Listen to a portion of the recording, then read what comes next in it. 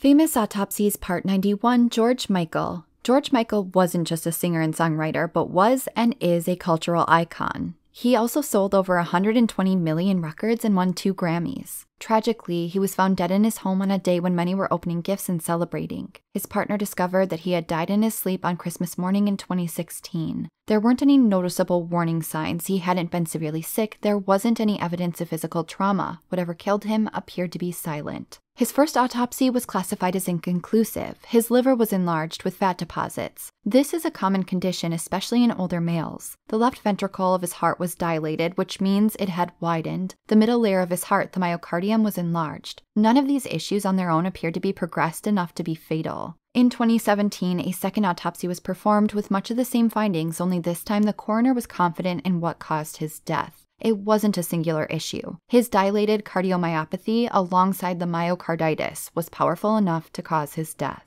Myocarditis is commonly caused by autoimmune diseases or infections. He may have caught a virus and was unaware, which could have triggered it. It sadly weakened his heart enough to give out.